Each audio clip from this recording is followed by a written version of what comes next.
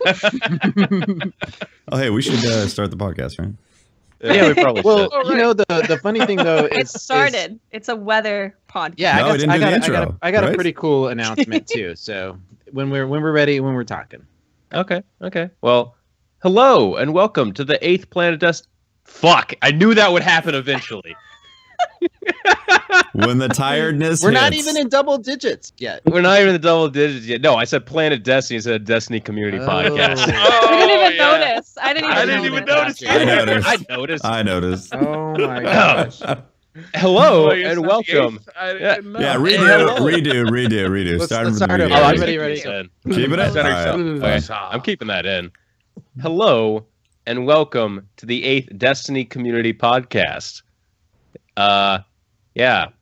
This is going to be the one titled the one about skill-based matchmaking, because normally I Or don't the think of the lack of. titles until I've already uploaded the entire thing. Mhm. But this time I have a very sneaking suspicion that that's what we're going to be talking about for a portion of the podcast. It Potentially dominated all of it. the discussion for the entire week. Like, it started last weekend when, You're right. you know, all of a sudden the Bungie forums were just covered with it. It was like the first page was all posts about get rid of skill-based matchmaking.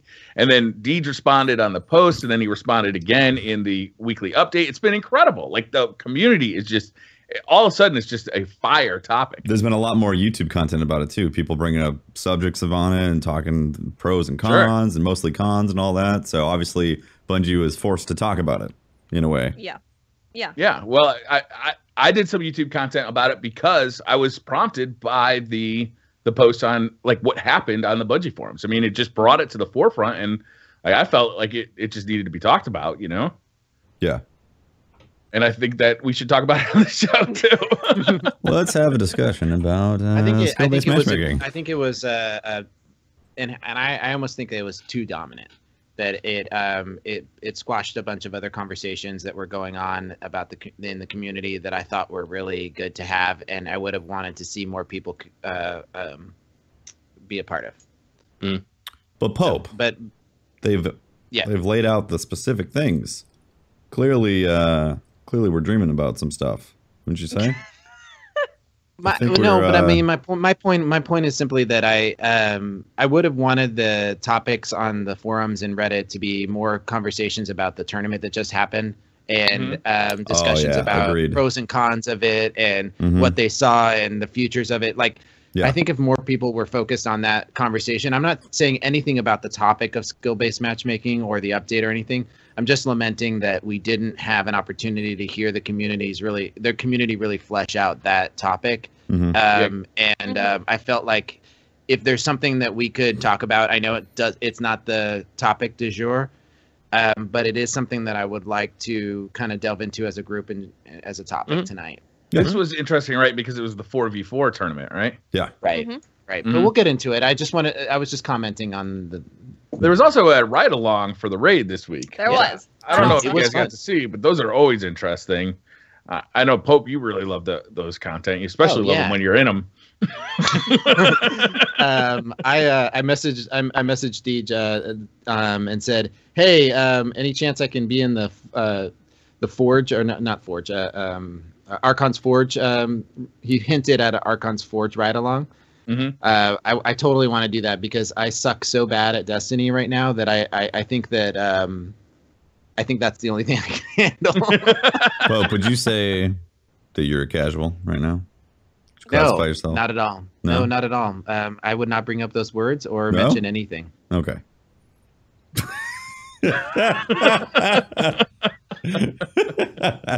So you guys want to jump into it? You want to just jump right into skill-based matchmaking and Or connection-based as we should put matchmaking? it, we should put it as casual-based matchmaking, honestly, because that's apparently what it is, right? I may have some Right? opinions about this, and Oh, I'm boy. ready. I'm ready, but I'm gonna. I need to get ready. I need to limber up here a little. You need to Limber up stretch a little bit. stretch a All bit right, so before this topic. To begin, why don't we describe what the two terms mean? We're gonna Well- call them. Okay. We're gonna refer to these a lot. Well, hold up. Do you want to talk about the actual this week at Bungie first, though, so we Yes. know? Yes. Why So we don't have we a just reference where explain this what launched? skill-based Put it into matchmaking context. and connection-based matchmaking? Yeah, are? you're absolutely right. let's You're just- absolutely right. Okay. So they're two schools of thought. Connection-based matchmaking and skill-based matchmaking are different ways of connecting players for competitive multiplayer shooters or any kind of competitive multiplayer event. And what they do is they take an algorithm. Skill-based matchmaking is going to try and group players up by skill. So you're going to need to get more players in matches that are of similar skill levels. Where connection matchmaking is going to take players that have good connections who may not be of similar skills. The two don't really exist well together because one of them, if you have more skill-based matchmaking than you have connection-based matchmaking, that's going to detract from the connection. If you have more connection, it's opinion at this point. If you have more connection, then you're going to take away from some of the skill-based matchmaking. So you can combine the two, but the two are two different things, right? They are two different things. So while you say you might want to lower skill-based matchmaking or raise skill-based matchmaking is skill-based matchmaking. You might want to add more connection into it, but these are what we're going to be talking about. CBMM is connection-based matchmaking. SBMM is skill-based. Yep. That's what we're going to be talking about a lot tonight. Yes. And I think we should go over the This Week at Bungie then, or at least that section. Let's go over the article and what was said and the question and answers. Yeah, because Bungie laid out some specific details to us to basically tell us. Well, some vaguely specific details. Hold on. As a preface to this, Bungie will never ever, no developer will never ever give exact specifics to how their technology works to match players together, because chances are this is stuff that they're trying to not keep secret, but it's like proprietary to, their own systems, and they want this to be unique to theirs. And there's a bunch of other legal stuff that they have to do to. They also don't want players to be able to exploit it. Yeah, exactly. Like if you know exactly how it works, that may allow you to exploit it. Exactly. So, do you remember the ranked playlists in Halo 3? It's to what Patrick was talking about. Yeah. The information was communicated or leaked out somehow, and people were able to boost accounts to 50, and they were able to game the system. Yeah, and it happened with many other games. World of Warcraft, for one, World of Warcraft arenas, very easy. It used to be very easy to kind of game the ranking system to get gladiator rank with very little actual effort. So, in the weekly update this week, the topic over the past, seven so days in the community has been skill-based matchmaking and its removal. So in this update, it looks like they, at least I believe Deej wrote this. I believe Deej wrote this. Yeah, written by Deej, and then some of this stuff was given by the matchmaking people. Okay, given by the people that actually designed it. So it looks like the goal is to just kind of educate the community on how the matchmaking system works and their goals behind it. So when it comes to matchmaking, here are the design goals. Provide you with a clean connection to your fellow players. I'm just reading directly off the weekly update. Keep the time you spend in orbit between matches to a minimum, and set a match between you and a worthy opponent. And then it goes in that order. And here's how it goes about finding you a match. First, they identify a pool of available players with a good connection to you. And then within that pool, they choose players closely matched to your personal skill rating. If they can't find players within that pool, then they widen the variance in skill. And if that doesn't work, then they expand the search again with more variance in connection quality. Once enough players are selected, they break them out into hopefully equally skilled teams. I added the word hopefully in there. And it's none of this actually factors into Trials of Osiris matchmaking. You're matched entirely based on good connections and similar scorecards there. And then the one small last paragraph at the end of this, that is a gross simplification of some very complicated engineering. To summarize, connection quality is always the highest priority factor in Destiny matchmaking. Okay, let me see the first value. It's the first criteria for the search and the last value we're willing to compromise to set the match. When possible, they introduce you to opponents that will be put up to a respectable fight, but not at the expense of a good connection. Okay, so all that has been placed before us now. That is what Bungie has said regarding this. Now, do you want to go through the questions and answers as well before? Yeah, yeah. Because the private match answer was yeah, I'll Questionable. I'll get to that. I'll get to that because I have something to say about that specifically. So there are a bunch of questions that are like a FAQ of matchmaking. Yeah. Why are you teaming me up with weaker teammates? They favor connection quality over skill ratings. If they favored skill over connection, you'd be more likely to have people closer to your skill level on both teams. If you want better teammates, they're waiting for you in the recruitment forums. And there's a link to like clans and recruitments. Why can't you match fire teams against fire teams? I actually completely understand this answer. Yeah. If we waited for perfectly weighted teams to find each other, you might spend more time in orbit than in the game. Fire teams can still match up against one another, but fast matchmaking is the priority. That's great. The only time just a personal experience, the only time we ever see like 6-man teams against 6-man teams is in Iron Banner when there are more teams running together than spread across all the playlists. So like that's understandable. What is Destiny's network tick rate? Combat damage is sampled at 30 hertz or 30 times per second. We track and network how your shots land on every frame of gameplay you can see. You receive updates on systems like scoring or ammo spawn timers from an activity host at 10 hertz, 10 times per second. Hertz and tick rates are a big thing in more competitive shooters. Counter-Strike and Overwatch, for example, use 60 or 120 tick rates, so 60 times per second or 120 times per second. 60 for leads Overwatch. to 60 for Overwatch, 120 for Counter-Strike. It leads to it feels very responsive. Like you shoot someone, it registers. You don't really get that kind of lag that's in Destiny. Yep. Do you try to force players into a 50% win-loss ratio? Nope. As we've stated, your personal performance is a factor in the Guardians you end up confronting in battle, but we do nothing to artificially influence win streaks or alter individual player statistics. And the very last question, why can't I just relax and enjoy some matches with my friends? We introduced private matches to the Crucible with the launch of Destiny, Rise of Iron, so that you could do just that. Take matchmaking into your own hands and make the Crucible what you want it to be. That was quite possibly the worst possible answer you could The worst answer. give Your future to that question. is in your hands. The worst. The worst. Hey guys, I'm interested in enjoying some matches with my friends. I'm going to go ahead and load into a private match right now. And we're in a private match and there's no one there. I know that I'm being really fucking condescending right now, but seriously. But that was condescending. Like, it felt condescending. It was like, hey, it's the same thing as like, hey, you want to have fun in Crucible? Go play strikes. Go play private matches. Yeah. The Crucible ain't for fun. We don't have fun around here. Yeah. You crazy? It's like, I was like, the super competitive 10 tick rate. we were talking about skill-based matchmaking, which is something that matchmaking does. So why are we even talking about private matches? Right. That shouldn't even come into the conversation. The whole that question. I think that's an argument for why players want more connection-based matchmaking. It's one of the arguments. Yeah. So it was a rebuttal against one of those arguments.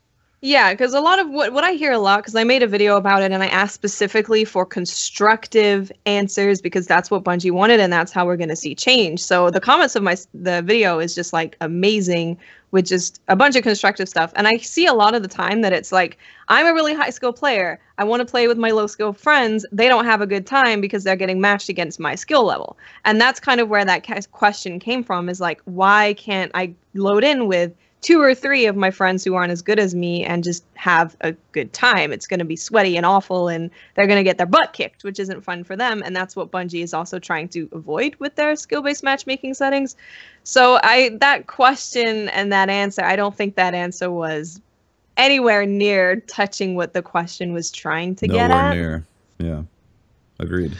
It's weird because everything that they mentioned in that about how they're supposedly approaching matchmaking it's either a complete lie or the population is so low that red bars happen to be the normal for when you load into games. And you just happen to play with people in South America because the population is so low all the time. What about this Tefty says lie to you? The way they present it, they're focusing on connection. Their number one and most important thing is connection. If that's the case, then why is it just about every game? Like I said, it's like people, there's either a red bar or the green bars have like a little edge off the top and there's clearly delays. Like it doesn't even feel like a 10 tick rate. It feels like there's like a 500 millisecond update every now and then with how the like damage numbers are responding and so on and so forth. It just, I don't buy it. And also the fact that like last night I was playing and I decided solo queue, and we ended up having several games where it was 4v4 and 5v5. And then we finally went up against a team in South America, or actually I think it was Central America, that was a 6-man squad. They had 2 red bars on the team because obviously the connections are going to be strained anyways with peer-to-peer right there. And we had 5 people on my solo queue team the whole time. 5 people. So the question is, was there really not another person queuing in control at, I think, 8 p.m. Pacific time? Like that's what my issue is. It's like, are you telling me there's no one in the entire, not even just the West Coast, but no one in the entire of the USA that is playing control? There's not 11 people. It doesn't add up. It just, it doesn't really make sense. It doesn't make sense, and that's why I feel like when I read that, I feel like whoever is saying the information to Deej on what to say, I just don't feel like they've done the research and looked at the numbers to be like, hey, maybe something is actually problematic in the matchmaking code. Maybe there really is a bug in there that says we're valuing skill over everything else. It just looks like we went connection, but it's getting like there's some sort of redundancy that's wiping that out of the code base and going for skill, because that's what it feels like to me. Whenever, and this has been the way, it's been that way for easily since August. Easily. It's been a long time. Yeah. It's been a long time. So I don't see them. I don't see this as a lie. I see this as how they are trying to get this system to work. And in my opinion, it's an insanely difficult problem to solve. And I don't envy Bungie's task here because they're trying to combine those two things again, the skill-based matchmaking and then the connection-based matchmaking. And it doesn't really matter to me like which is prioritized over the other. The two, it's like having 2 people with different goals, right? And they both have to cooperate to achieve something, but they both have this a different end product, right? A different end goal, and they're always going to be fighting each other. So it doesn't really matter like which is prioritized over the other. The two are always going to be clashing. And I don't know that you can ever have like when I go onto the Bungie forums and I see something that says just get rid of skill-based matchmaking. I don't really see that as an answer because it's going to work. That might make like the top 5% of players, the top most skilled players in PvP really happy. But like the bottom 20% are going to be really unhappy because, you know, they come in, maybe they're brand new to Destiny. I'm going to try out Crucible for a hot minute. Oh my God, everybody's fucking awesome at this game. I got my ass kicked over and over again. I couldn't even kill anybody. You know, like without any kind of skill-based matchmaking, you just make it so difficult on new players or less skilled players. And like it was brought up today, like, no, you're not going to get real crafty, or you're not going to get, you know, Lumi in your lobby every time. But it doesn't really matter how skilled somebody is. If you're not skilled, if they're a little more skilled than you, it's going to feel like they're a lot more skilled than you, right? Like if you're constantly getting beat up on, it doesn't matter who's on the other end of the sticks. It's just not an enjoyable time. If you're always getting mercied, it's not an enjoyable time. So this relationship between skill-based matchmaking and connection-based matchmaking is very difficult. And frankly, it doesn't matter. It doesn't matter where they put that slider, right? If they slide it more toward connection-based matchmaking or they slide it more toward skill-based, they're always going to piss off a certain amount of the population. There's no one place you can put that and everybody's happy, right? True. So this is an impossibly difficult problem to solve because you're always going to have people upset about the priorities of skill-based over connection-based or vice versa. There's no way you can make everybody happy on that. So I don't know if I can go with you on their lying about this. I think that the system is fighting each other. I think this is how they see it as being designed, and you know, I don't know how to code. I don't have any idea. Saying it's designed one way and having it actually implemented one way are two separate things. You can design for whatever, but if it isn't actually implemented in that method, then it's not going to work. And the results in my mind, but it does work most of the time. Well, okay, from my perspective, as somebody who plays a lot, yeah, I feel like it's skill-based matchmaking versus connection. Why? I mean, I'm in a very populated area. There's a lot of people that play in the West Coast. I should be getting mostly West Coast players with good connections. They're saying they're favoring connection. Right. But skill-based matchmaking is going to hurt you who plays all the time much more than it's going to hurt somebody who plays, let's say, a couple hours a week, right? Who's not as skilled as you, Tefty, right? It's going to hurt you because there's less players who are at the same skill level as you, right? Whereas down, like a new player, there's many, many people down at that level of skill level. But they're saying it's not actually in effect. They're saying that the skill. No, they're saying that it is in effect. It's just it's not the first thing they prioritize, but it is in there. But I guess that's what I'm saying. They can't actually pull a pool of people that have good connections in my area and then decide if the skills are there from that, and then weigh the teams like that. Because like I said, it as the games progress, it just widens it globally. Suddenly you're playing people from like Africa, possibly, like legitimate people come to my chat and be like, yeah, I'm from Africa. I'm like, yeah, it keeps widening that net. It doesn't seem like after a couple games, it just keeps going and going and going. Then the matches get laggier and laggier. That's why I think there's got to be a bug somewhere in there. Like, I don't think they intentionally want to do that because they're saying it in the weekly update. So I don't think that they're intentionally trying to lie. I just feel like the results from somebody in my position who plays a lot and pays attention to these things, I see different results. I don't see the same thing. And I don't think that the population is so low that that's just what we have right now. Yeah. It doesn't seem to me that I would agree with you. It does not seem to be like connection is priority one. It seems like skill is priority one to me.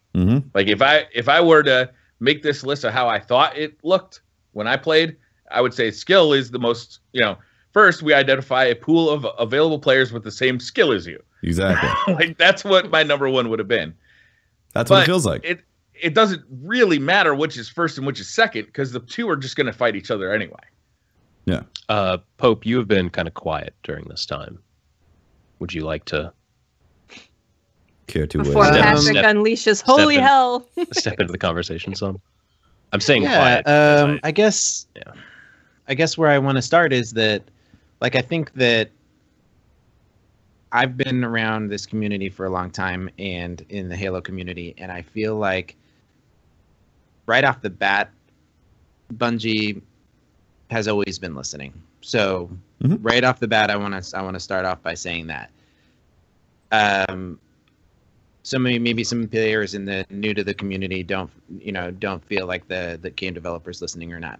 But here's something that I want to also say is that when I read the weekly update, maybe my particular experience of the game is different than yours or somebody else's, which it sounds like, Tefty, because I don't have the same problems that you're explaining. So I have a different perspective on the games that I have than you do. But I'm also going to give them, I don't know, the benefit of the doubt, to be honest with you. They've spent, this game has been, I don't know, updated. Think about any other game you've played and how many times this game has been updated since it's been out. Is there any other game that's been updated this many times in your history of playing games in what, a 2-year life cycle? I mean, you mean expansions? Expansions and stuff like what? Well, if we're talking about like the huge array of games that we've played, unless we're talking very specifically about console shooters, even then I could say that other games get updated. In fairness, even like a Call of Duty, for the year it's relevant, gets frequently updated. They get a lot of patches, and then they get the DLC, and then they add new Destiny's skins. Been updated over 45 times. Yeah, but that's Reach, over the course of 2 years. Yeah, and Reach got title updates all the time. So all I'm saying is that in a position where we are, I guess I don't want to get into the argument. It seems like a slippery slope, like a swamp that you walk into when you say that that they need to do this or that with the game. You can talk. I feel like I'm confident enough to talk about my perspective or my position or what I see in the game. Sure. But then I also need to put in the other piece, which is that there are good ways, and it's something that I'm disappointed. Not disappointed. God, that's not the right word. It's unfortunate that the community is focusing on negative ways of expressing their frustration, and maybe it's because they feel like Bungie isn't listening, but I think that they are, and that they're working on a very complicated problem, and they're trying to adjust the game to make it meet this criteria. So rather than say like we tweak this lever, we tweak this lever, we tweak this lever, we tweak this lever, they're saying that this is their goal, right? This is their goal and their criteria for matchmaking, and that's what they're heading towards. I don't think that they're there yet, but I want to focus on the community saying, hey, look, there's a place where they're pulling feedback from, and I don't know. There's a really strong community that is trying to improve the game and give updates in the feedback portion of Bungie.net.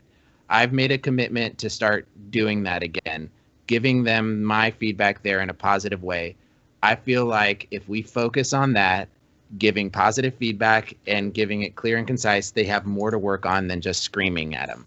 There was a lot of that, in all fairness, on the Bungie forums. There was some a lot amazing of posts. Like there was really a were. lot of them. Yeah, I mean, people with very detailed stuff. People, who explained, I understand the relationship between skill based and connection based. I understand that, how it hurts, newer players, and how skill based hurts veteran players. What about ranked playlists? What about casual playlists? Like, there's all sorts of great posts. I don't disagree with that, and I want to be cautious to people in chat, because it's like everybody's ready with their pitchforks, and they've got their pitchfork, and they've got their their torch here, and they're storming the castle. So I get it, and so it may sound like to somebody listening to the podcast right now that I'm defending Bungie or giving them an excuse for what they're doing. I'm not. What I'm saying is that there is a positive way of expressing that, and some people are doing that. I'd just like to see more of the community and be a voice for that. I do not see problems as much as you guys do with connections. I just don't. I have good games. I played a lot of Iron Banner. I had a weekend off, so I played 2.5 characters. I got 2 characters to 5 and a third character halfway through. I played a lot of Iron Banner, and I had a really good time. It was awesome. I played 3 characters to flawless. I got I must have done like 6 or 7 cards.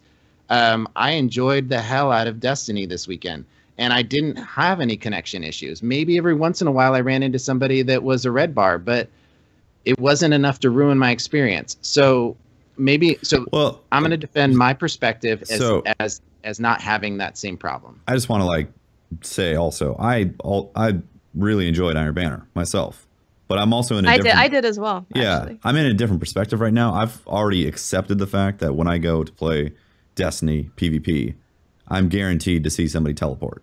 Like, it's a guarantee. I'm going to witness somebody at some point during that session.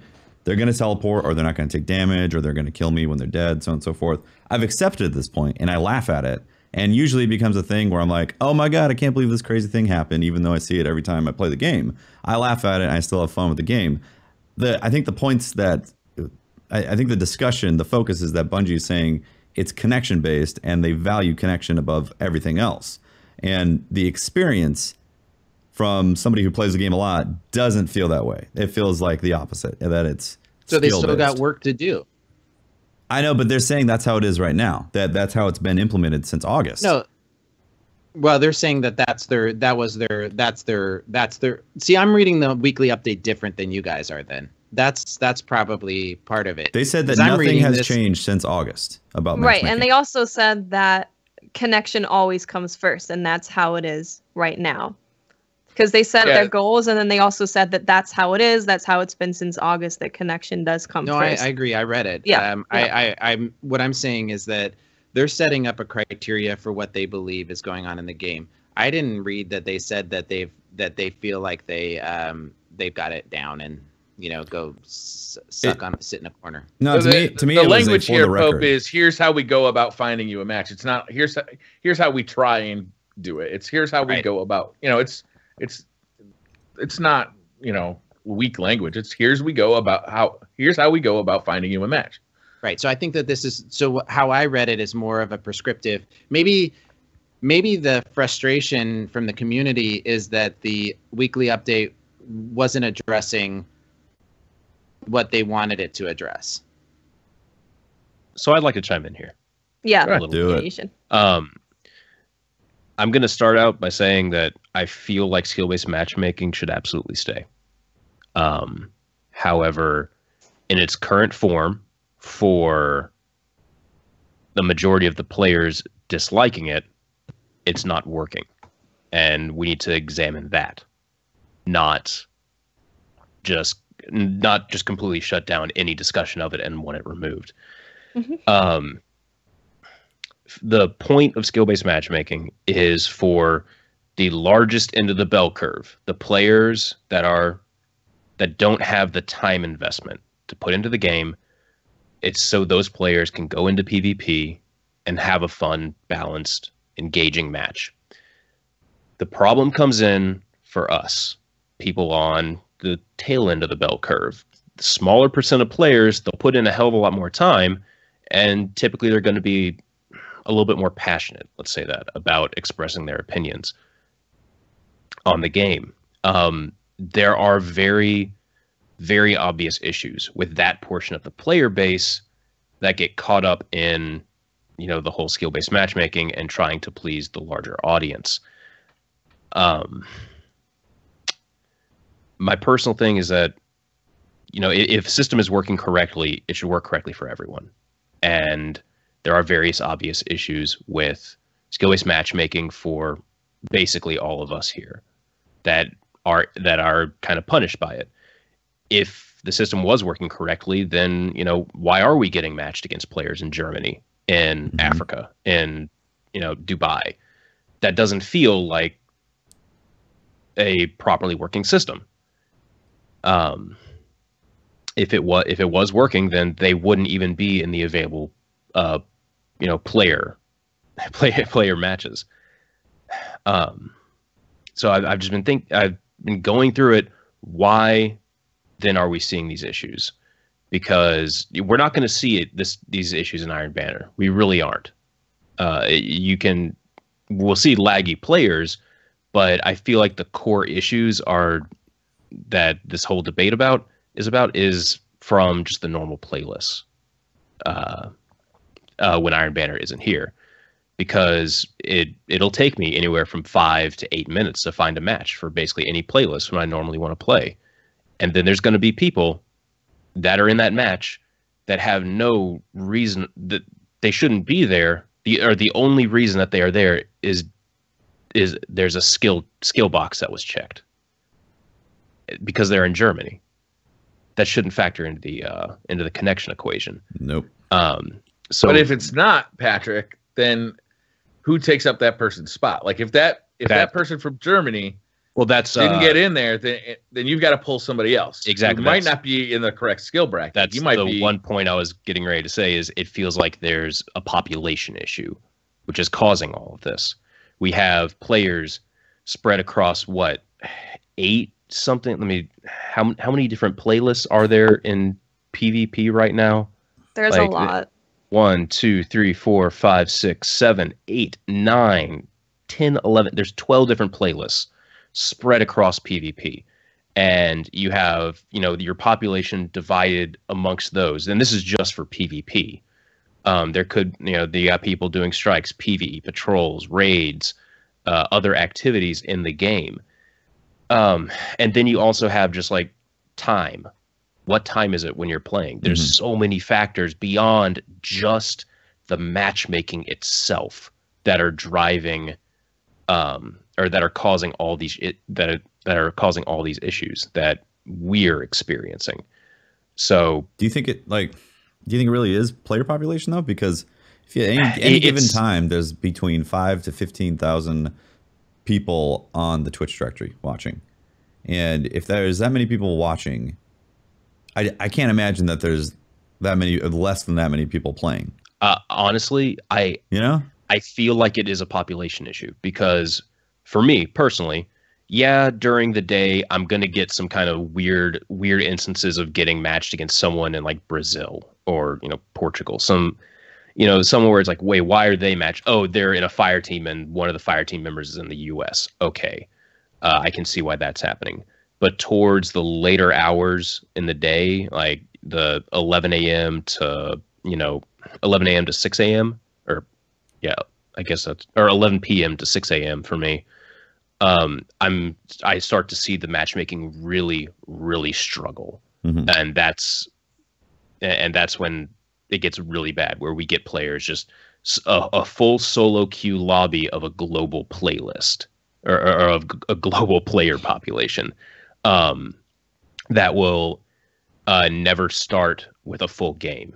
It will start with like 4v4 or 4v5, and then it might fill up over the course of the game.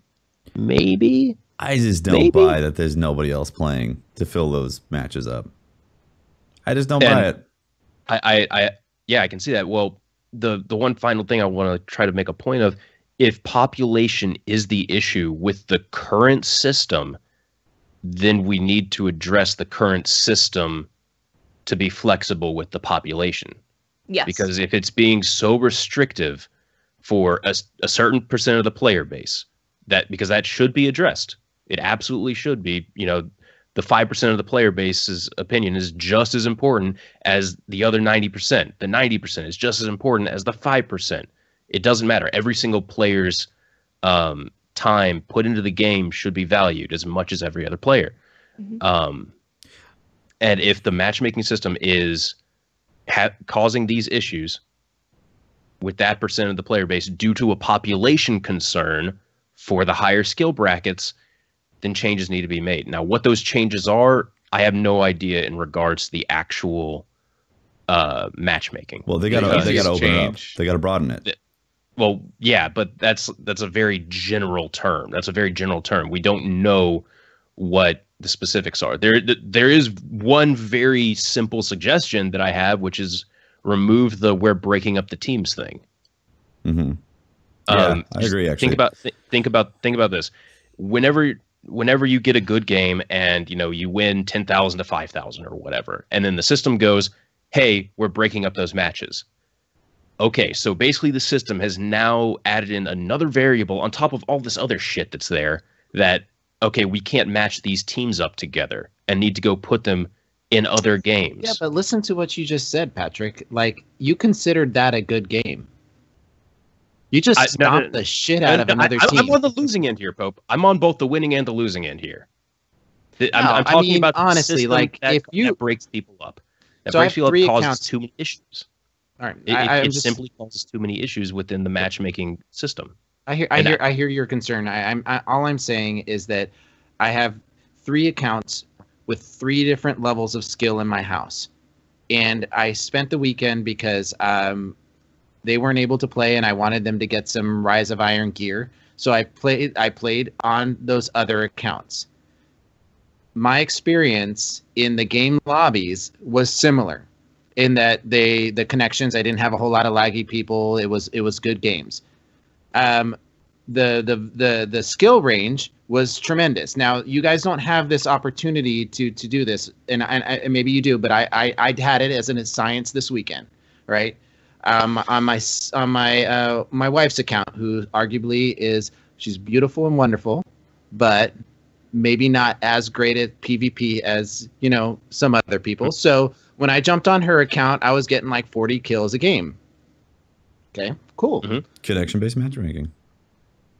Then in the middle, I went to my son's account, and who's better than her, but still not great at PvP. He plays those shotguns a lot. He likes the shotgun. I was getting like 20, 25 kills a game. Okay, maybe a little more. Mm-hmm. And then I went on my account. I was getting 10 to 15 kills a game. So I'm just saying, man, like, the connection was being made. Good connections were being made to other players on all 3 of those accounts. And then the next connection after that was skill. It was working. God, I can't believe I'm saying that. Working as intended? It was working as intended. Then why does Pat... For me. Then why does Pat, who now has good internet, get 4v4s and 5v5s? And why do I get 4v4s I don't and know, 5v5s? man. I'm not gonna... And I have good player internet. population at that higher skill level is much smaller. But there's just fewer good players out there than there are players at Pope's son's or wife's ability. But what we're saying is that we're negating the fact of what they said in the article. We're just saying, well, obviously this article that they put out is inaccurate because there's clearly a skill-based matchmaking element that's added to this. Otherwise, why would these games get formed that Pat gets and I get, and yet Pope on all 3 of those counts, you're not getting them? You know? And Pope, you and I are like, what, live like an hour or 2 away from each other? We're sometimes I'm just right outside your bedroom window. Yeah, I can bring him in real quick. Not creepy at all. Actually, I would be super interested in asking all of you this question because it's a question that I've asked a few people. If we were to take skill-based matchmaking down, connection-based matchmaking up, what is the probability of that average group of players that are in the biggest pool of players going against the top even 5% on a frequent basis? Because surely mathematically and statistically, it's more likely that they'll go against that same group anyway, because there's more of them. So every now and then, maybe they'll get stomped by somebody. But then if we're keeping that breaking up the fire teams thing, it'll only happen once, and then they'll go find new players. So statistically, how often are you really going to have these players going to the Crucible getting absolutely stomped every single game? It's an awful experience and they never want to play again. Well, if you're just jumping into the Crucible, every player is going to feel like real crafty to you. And this is another idea that I had. I completely understand protecting the bottom percentage, the guys that are brand new. Those guys completely get. But if we're talking about like just the average pool of players, which are the biggest pool, because both the bottom percentage and the top percentage are having issues when it comes to these connections, because it's hard to find players for both of them. Yeah. But for this average pool of players, is it so bad if every now and then they go against the top 5%, the top 1%? Yes. Is it going to happen? It No, lot? it's It not is bad. It's not because bad. I'm telling you right now, I play with my son, and he plays in the lobby with me, and it's skill based connection and skill based on me, right? And he has a horrible time. He gets frustrated. He doesn't want to play. He gets disappointed in the game and how he's playing, and he wants to get off and stop playing after 2-3 games. All right. He goes into a crucible by himself, and we play next to each other, and I play in a game of my own, and he plays in a game of his own. And sadly, but you know, because I really want to play in a game with him, he has a lot of fun, and he can go play 5, 6, 7 games and have a great time and not get destroyed and enjoy his game. But that's the thing. It's going off of your skill, though. So, of course, it's going to be happening like a lot more often because it's picking your skill. So your son's going to be going against people of your skill. Whereas if he was just playing normally and it was just connection, it might happen once, it gets broken up, and then he has a great game. And, you know, even now, I get stomped. I get put against like entire sweaty clans, and I'm there by myself. And I get stomped. I move on, and I continue playing the game. You know, that's how it was when I started playing COD, for example. There was no skill-based matchmaking there. I'd go against really good players. I'd get stomped and be like, okay, what did they do? I want to get better. I want to compete in this competitive multiplayer environment. So I just, like, that's the thing with the whole connection thing as well, Pope, is that people were like, I want to play with my friends, and I can't because it's not fun, because skill-based matchmaking is making us go against that skill level all the time. So that was actually... Right. That was one of the arguments against skill-based matchmaking, actually, is because it's like, I'm going against all these sweaty people and I can't keep up anymore. So people were like, let's widen that so you get a bigger variety of players. You get you're going to have really good games. You're going to have really bad games. Well, it's going to be all over the place. And that's honestly how it was in year one. It really was. It was. I got stomped and I stomped. Exactly. It was all over. There's a really good post in chat from Superhero Deuce. He said, best argument I haven't heard anyone say yet is that all other aspects of the game, players can choose a different level. The problem with Crucible is that it's unpredictable. The only skill-based should be through Trials and Iron Banner because they're end game, like choosing the Raid or Nightfall. That argument is the kind of coherent argument that I think that we can present to Bungie as a reason for some of the changes that you guys are asking. So I agree with his statement. It makes sense for me to say, okay, look, let's have, like you're saying, Watts, with ranked playlists, let's have Trials and Iron Banner be more heavily weighted towards connection or skill, or how would we do that? How would that even go? What would that look like? I mean, if it's end game material, what is it? What is the? You guys are designers at Bungie. We're hiring you right now. How does that look? Right now, I would input a ranked playlist and have people. Because another thing as well, before we just jump into other thing, and Tufty, I'm sorry. No, you're fine. You're fine. With skill-based matchmaking being really strict, you never actually get the feeling of improving either, because you're constantly in that same, like, it's just sweaty all the time and I never feel like I'm getting better. So even just giving people like a number that shows the skill rating that they're in, so they're like, cool, I moved up in my skill rating, that's awesome. In game, it is rewarding you for playing in those sweaty games. If you're gonna make me be sweaty all day, let me improve and feel like I'm improving, and give me an emblem for it. Give me a shader. Yeah, give me an emblem for ranking up a little bit. Yeah, I would love that so much. And that doesn't even have to be a ranked playlist. It's just, if you're not going to give people the choice of how they wish to enjoy the Crucible, which would be ranked playlist, and then casual, which would just be connection, then, give them something that shows they're improving, because that is, you don't feel like you're improving because you're playing the same the entire time. It's very discouraging going up against that environment constantly because they don't give you any kind of measurement of where you're heading.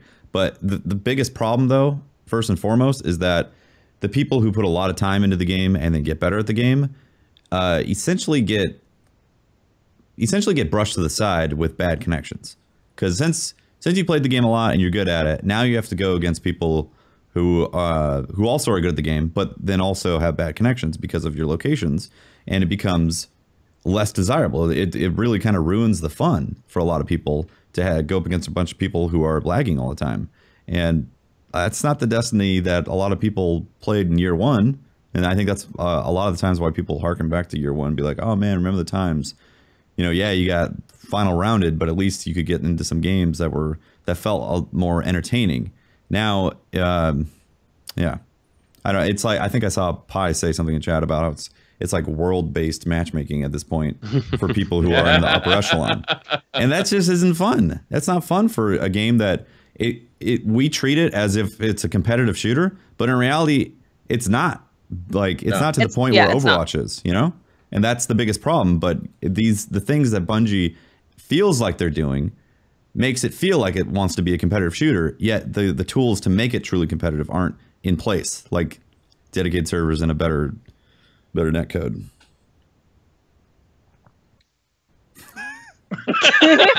Cheers. Drink. And I don't know. This is something that I think that we could talk about every night for an hour. And just never run out. And it's a balancing act. I think that Bungie's got to do. And I think it was an awesome thing that the community on the Bungie forums brought it up in such a big way. Like I know that some of those posts were pretty nasty, but I thought it was pretty cool that everybody said, this is not working for us as a community. Let's make it a big ass topic. I thought it was pretty cool.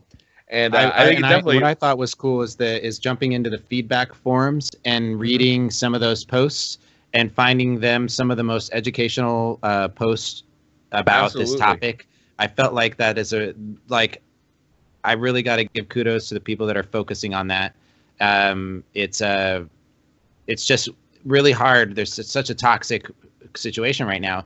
And even like in the chat right now, I don't even think it is that toxic. I mean, it is, Briar. If you have a different opinion, there are some people who are being toxic. There are a ton of people who are coming up with, like, I made a video today. I have paragraphs and paragraphs of posts about, honest opinions on what they think, should be done. They're not toxic. They're not like awful. If you go on the Bungie forums, there's huge long posts about, here's how we could fix things.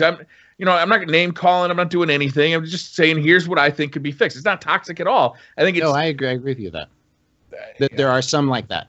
There are some that are toxic. Like There always is, though, right? There's always going to be a ratio of that to this and this to that. Right, but I mean, I think this community wants change for sure. Right, I agree. But let me point out something here. The people that are in chat, we are. I love this. I love this community to death. Right, like they know that. You guys know that. We're all friends here, and look how heated it's getting already. Right. This isn't a and I presented an opinion of a different opinion that based on my perspective, and the immediate reaction of people in chat is to shout it down, right? And so is that the way that we should be promoting this community, talking about things? No, I don't think it's the way that we should be promoting it. I don't think it's perfect. But I also think that there are a lot of voices out there that are not being heard that don't feel it's the issue that you guys do.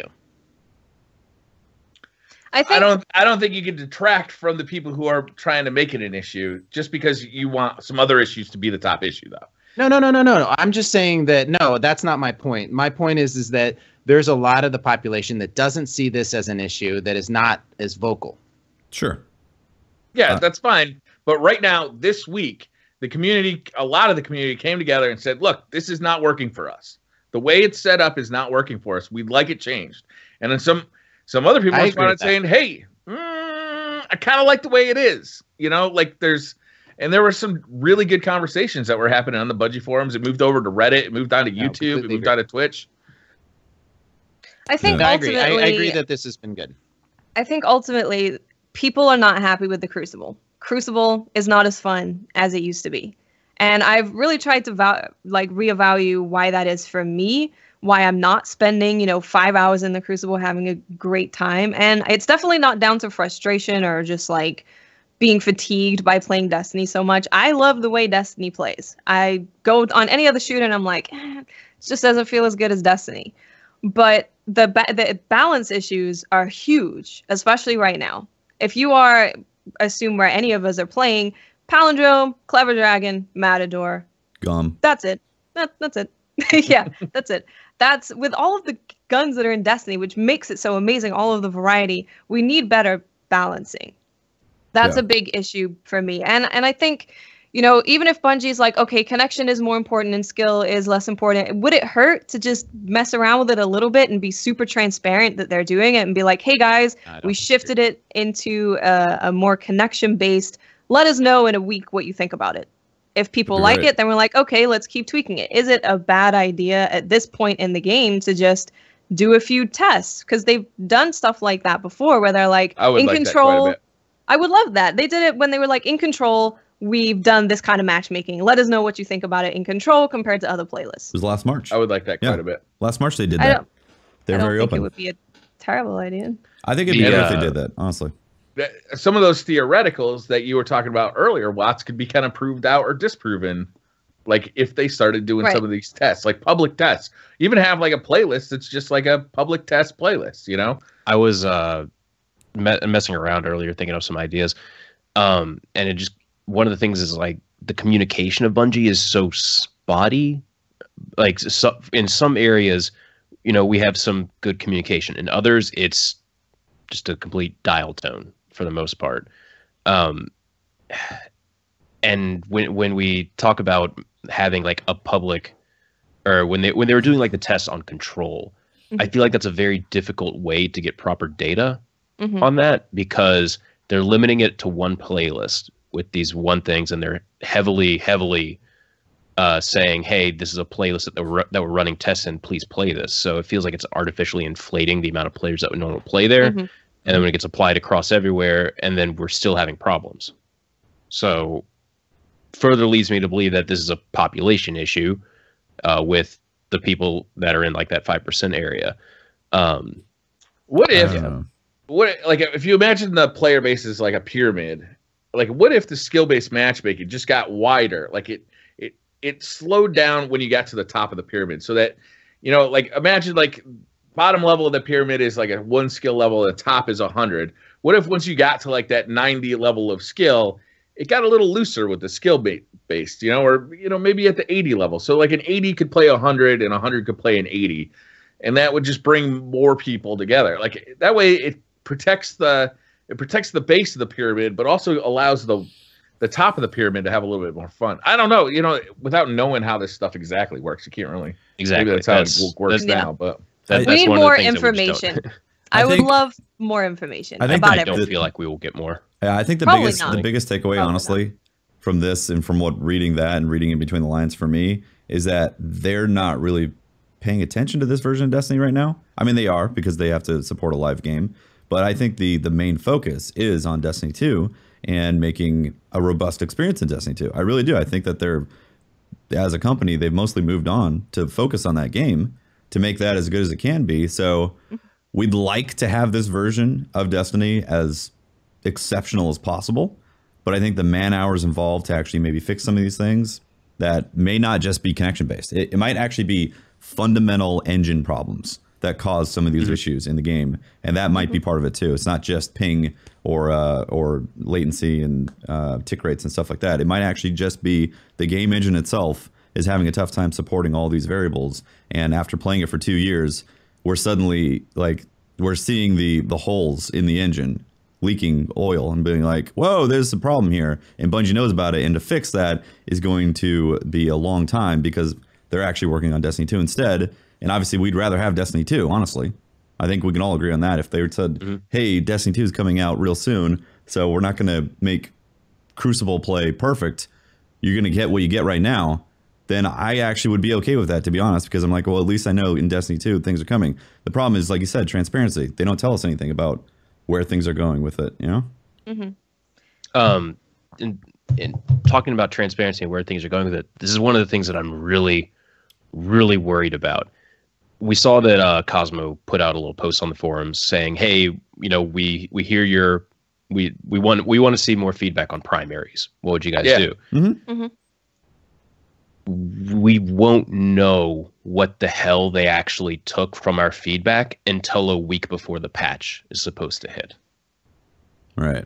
Yes. Yeah. Yep. That's one of the parts that's fundamental about communication in areas like this that can change the entire landscape of a game is constant feedback and communication. Blizzard has PTRs for Overwatch, for World of Warcraft, so they can experiment with stuff months before it comes out.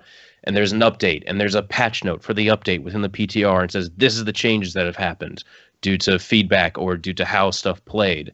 And then people can play that and then respond to it on forums, and then there's more stuff, and it keeps getting more and more refined until we have a patch that is hopefully bug-free, but also is representative of what went on during the PTR. Now, I'm not saying that they need to make a PTR because that is a massive fucking time investment and money investment, most importantly. But having clear, open communication in regards to things that they're thinking about doing in the sandbox when they've received updates from the community or feedback from the community, that would go a very, very long way in helping shape the world of the game. Because right now, yes, we know primaries are something that's being looked at. They specifically asked for that. But aside from, various, you have an entire spectrum of stuff going into the comments of buff primaries to like they were in year one to no, just these primaries need to be buffed to no, fuck you, just buff shotguns. You have this huge spectrum of stuff, and we have no idea what they're actually planning on doing, and we won't know until that 1 week. It would be super great if they were like, okay, give us some of your ideas on how you want to balance some stuff. And then they read through it and they're like, okay, guys, so we've read this, and honestly, this kind of thing wouldn't work, but let's focus on the stuff that you guys said that would work. And it needs to be a constant feedback. I know we can't have a PTR because it's a console game. It's complicated, but PTRs do exist, but it's a whole thing. Yeah, it's a whole thing that we can't get into right now. But just having that feedback on the forums of like, okay, this stuff that we've seen looks really good. This stuff that we've seen we can't really do. Let's talk about this and start refining it even more would be really great, instead of just like, give us your feedback. 5 months later, here's a patch. It's like that's the way it's a door that opens for a conversation like once every 3 months and then quickly closes and then opens up again to show us, what they heard and give us a response from that conversation, then close again. And then we're like, whoa. Yeah. That's not what we said. What's going on? Yeah. What it feels like is we've been saying, hey, what's up with this skill-based matchmaking? Obviously, you added literally a year ago in December, and we've complained about it, and then you've manipulated it and changed it. Also, you didn't tell us about it, and then you're like, oh, somebody did put it. We didn't mean to do that. It happened. And yet now we're talking. Wait, you didn't mean to put it, or you didn't mean to say you didn't put it? Wait. Exactly. And now they give us a weekly update that says, guys, it's connection. Honest, it's connection. That language needs to go away. They need to be more transparent about that stuff. And again, it might be that it's 50 different departments in the studio and half of them don't talk to each other. That's possible. It's completely possible that it's like the politics in the office that make some of this stuff get flown by, but they need better communication. I think Bungie does listen personally also. I really do. Like, they do. They absolutely do. Seeing this weekly update it's a clear indication that they're listening. They're like, whoa, we have to talk about this because a lot of community's talking. They're totally listening. And I think the big reason why we got a thing in the article that wasn't super detailed and they didn't give a bunch of stats on like, this is what we think is a good time that you should spend in orbit. This is an acceptable ping for us, is because they were like, we really need to talk about it because if we don't this week, people are going to be pissed. So they're definitely listening. I would never say that Bungie's not listening. It's just, I think we have said for a long time that we would really love more transparency and more frequent communication. And I think that would help on a lot of the journey towards having a better Crucible experience for everyone. Even if they admitted that they don't have the time or the resources to fully fix problems that we're experiencing. Yeah, and be like, we're making Destiny 2 awesome. Sorry, guys. Yeah, deal with it. I would totally be fine with that. I'd be like, you know what? The silver lining is Destiny 2 is going to be awesome. It's great. Yeah, and we got to race sparrows in skill-based sparrows. Skill-based sparrow matching. Skill-based sparrow racing.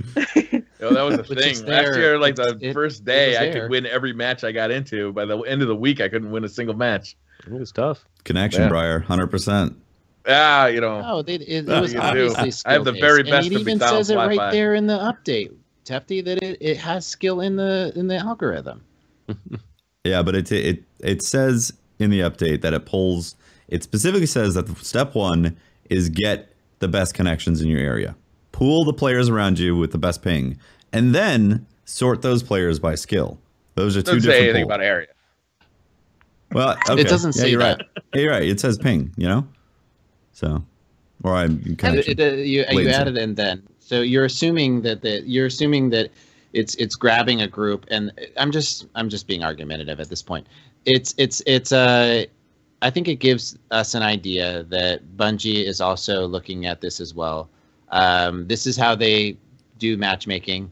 I think the feedback we give them now is how we feel this is going, and that's what people are doing. And I think that if the community keeps giving that feedback, that they don't see their experience isn't what they're explaining here in the update in a constructive way, Bungie will adjust that. That's what I believe is going to happen. I got one final note to say also on the on this stuff with matchmaking. I've had people try to stream snipe me that are in my area and can't get in. Yet it's connection. We know it exists. We know I couldn't stream snipe Bungie. They're 15 minutes away from me. Exactly. And you know what's awesome? The one time I've been thankful for skill-based matchmaking this entire time was when no one had a friends list due to the the DNS DDoS that was going on a couple weeks back.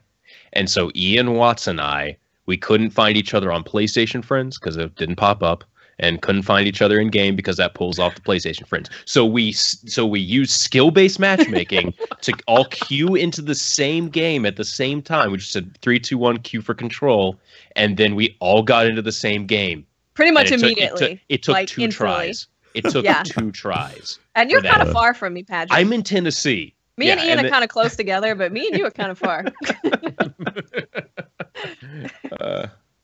I don't know, man. Like, there's no solving this issue in one podcast. There's no solving this issue. No, and it's some of the player base is always going to ask for purely connection based. Some of them are going to say, no, I don't want to be playing people who are way better than me. I just want to have I want to have a competitive time in the Crucible with players of my own skill. And I think some people are bringing up, I think some people are just echoing what they hear streamers and other people say, and they don't know what, connection-based matchmaking would do to their experience. And I'm pretty damn sure that the majority of people that aren't good PvP players would be singing a different tune 2 weeks from now if they did what you guys wanted them to do and focused on connection-based. Oh. No one really knows. No one really knows. Yeah. I don't know. I do remember playing COD, like Watts said earlier. I remember playing COD in the days where it was connection based and it was fun. It was sometimes you did get stomped, but it was fun. The connections were good in COD 4 back in the day. In Modern Warfare 2, as they introduced skill based matchmaking, the connections got worse and worse in that game. And they introduced it in Black Ops 3, and everyone was like, "Take it out," and they were like, "Okay, I'm sorry." Yeah, they responded very fast. They did. They're like, "Oops." In Reach, I just took it as a learning experience. When I got stomped, I was like, "Damn, I got owned." And then there was games where I stomped, and then there was close games. Completely fair. I need to put out this video on Magic the Gathering player profiles and relating them to Destiny, because this will really help explain what the hell I'm doing here. I can't imagine. No, it's seriously really helpful. It's seriously really helpful. In Magic the Gathering, there's 3 player types: Timmy, Johnny, and Spike. Timmy is the type that sees a card that's like, that looks cool as shit, I want to play it, and has no regard for how good it actually is. It looks cool. It'll probably do something really cool in a very finite circumstance, but mostly it's just about, Timmy wants to smash things. Then there's Johnny, who has a very specific idea of how to play the game and wants the game to fit into his fantasy and how he should play it. He can win maybe 1 out of every 20 games, but Timmy will feel satisfied if he won that 1 out of 20 games in a very, very specific manner that fit within his fantasy. Spike is the tournament player. The only way that Spike likes to have fun is by winning. And it doesn't matter how he wins. So in Destiny, that would be the player that really liked playing Night Stalker, but then after, a certain nerf happened to Night Stalker, they're like, oh, I'm going to go swap over to Stormcaller. Skill because the melee is really fucking good, and that's going to be really good in this meta. So with that in mind, and how players play Destiny, there are 3 types of players in Destiny: Timmy, Johnny, and Spike. We're all Spikes because we have the drive. But I strive to be a Timmy. Hold on. I use not a Dragon's Spike. Promise, okay? No. Yes, you are. No, I'm not. You're not. It's not. I have it's not fun done, winning and losing. I really do. You're not either. It's not an either or. Like you can be a Spike but not a Johnny. It's a mix of everything. Okay. It's a mix of everything. Every single one of us here is Spikes. If you are listening to this podcast, you are a Spike because you have a desire to better yourself as a player. That is a very Spike-like quality. Now, a lot of players out there in that bell curve are Timmys and Johnnies. They don't necessarily care about winning. Every player cares about winning, but it's not the sole priority and goal. And that's the different type of players that we're seeing with this whole skill-based matchmaking discussion, is that you have 2 fundamentally different ideas of how the game should be played and, most importantly, enjoyed. Listen, and yes. If I shoot somebody with a shotgun and then they just look at me and say, "What up, fam?" and then shoot me with a shotgun, and then it happens consistently, and then the one time I do kill them, I get a post-mortem with my shotgun. That is not how that's like playing a different set of chess. That's where your pawn can kill the opponent's queen easily. That's not fun. I'm sorry. No, it's not. Yeah. I could care less if I win or lose, honestly. I really. I've I like the analogy for that video. I've already made the script though. I'll just honestly, I'm super happy when I lose and stomp people. So clearly, I'm not a Spike. Oh, that's a with Dreg's potato. So I'm also a Timmy. That's a Johnny. That's a Johnny quality right there. Is that that's a Johnny quality. The only reason why you use crappy guns is to prove you can beat somebody with a crappy gun. No, I just get really bored of using the same thing. I'm the Oh, same in come League of on. Legends because You in League are of a Legends, spike. like Just show me the spikes. Turn around. in League of Legends, like I change my skins like every time. I can't stick with one champion. I can't stick with one gun. I just get bored really easily. I change my shader all the time. I change my whole hunters. That's a Johnny. That's like a Johnny quality. Because, yeah, whatever. I'm a Johnny, I think. You can't categorize me, Patrick. Okay, Timmy. Okay, Timmy. Did you guys see that study that was done on Destiny players? No. No. This was pretty in depth. I can't figure out where it was published, but it's a really in depth study. They took a ton of data from Bungie players, and they were most kills, like basically they were able to categorize players based on their behaviors, and they did it for PvP and PvE. It was really interesting. Like they were able to categorize like your Jimmy Tommy Spike reference. Like are you short range with long range mix? Are you long range hardcore PvP? Are you balanced one? Like there's all these different titles, but the best one was the PvP profiles. There was only 4 types of players, and they were able to categorize everybody into it. Objective killers, casual PvPers, aggressive close range, and marksman. And aggressive close range, of course, was 35% of the population. Marksman was less of the population. It was like 30%, but it was the people who play the most and the highest skill level. So even though there were more aggressive close range players, I don't know. It's a pretty interesting study. It's really long in some of it. So what you're saying is that snipers have skill and shotguns don't, is what you're saying? I'm just reading what I'm reading. Said, Brian? No, I'm just reading stats off the reading thing. Oh, okay. Off the reading thing. Well done. Speaking of reading things, don't we have something for blue microphones? Yeah, we probably do. That I would be a really. He wasn't feeling it. If I could. I'm stalling right now because there was other things on the weekly update though. Damn it. Yeah, that's what I was. Well, also, hold up. Someone read the very last sentence. Hold on. Your skill talk of shotgunning. I just want to point out that BSK won the tournament, and I think were they all using shotguns? Everyone in the tournament was using a shotgun. Everyone? There was no snipers. There was no sidearms. There was no fusions. No. I saw some fusion. You play. saw a few. Okay. I seriously saw some. Everyone else, like seriously, everyone was using a shotgun. Yeah, Dr. Lupo's team went up against another team that they had a sick fusion rifle. The other team just had an amazing fusion rifle player that was wreaking havoc on Dr. Lupo's team. So, yeah. What part of Dr. Lupo was it wreaking havoc on? Every part. All the parts. Have you watched his chat? It's hilarious. Like there is Twitch names for every part of his body. Like, and they're very active people. Dr. Lupo's nose, Dr. Lupo's ear, Dr. Lupo's like eyebrows. It's like they have conversations between the different parts of his body in chat. It is hilarious. Oh man, really could use more iron over here. Mouth, Dr. Lupo's mouth. Maybe you could be making some better decisions. Except, Briar, do you guys have the weekly update pulled up? Someone should read the very last sentence before Deej out. Go for it, Briar. I don't have it pulled up. I got it. Give me a sec. All right. It was a Kotaku article, Briar. Do you want me to link it to you?